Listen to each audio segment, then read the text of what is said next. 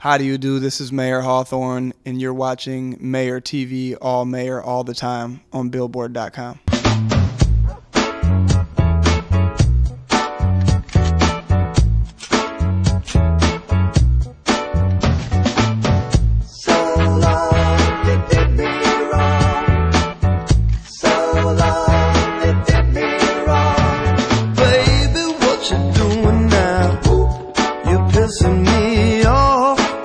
I've always definitely kept it classy. Flashy but classy, you know, that's the motto. I never wanted to wear the same stuff as everybody else. A lot of people want to just, you know, they want to blend in, they want to wear the same thing that everybody else is wearing, but I've never been one of those guys. You gotta have your own unique style that fits you. I have shots of me in middle school, you know, rocking the silk paisley shirt, which, like, you know, looking back on it, it was like, whoa, you know, what was going on right there. But I feel like if you don't have some photos like that, then you weren't taking any risks. You got to take some chances out there.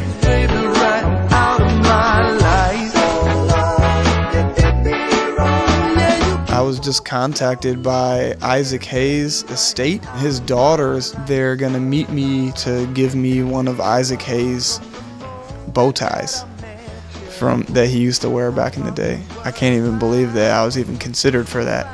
You know, it's just like one of the most amazing honors that you could bestow on me. I look at a lot of the greats like Frank Sinatra, and he always had his fedora game was amazing, and his pocket square game is amazing. I'm slipping without my pocket square today. He's just one of the classiest dudes. He was also like one of the most raginest partier animals of all time, but still always look sharp. And I mean, you know, cats like Mick Jagger, and you know, nobody's got more swagger than that dude. Mick Jagger swagger that's named after him. Yeah, you can walk those high heels, baby, right out of my life. So long.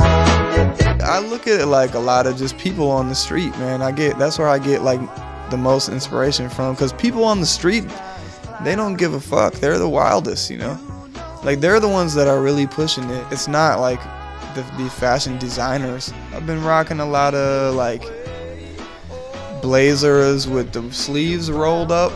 I don't know, something about that is like real comfortable to me right now. There's just something fly about rolling up the sleeves on the blazer. That's just like something that most people just don't think of doing, because it's like people think of a blazer as like a real, you know, an upscale thing that it's got to be like perfect.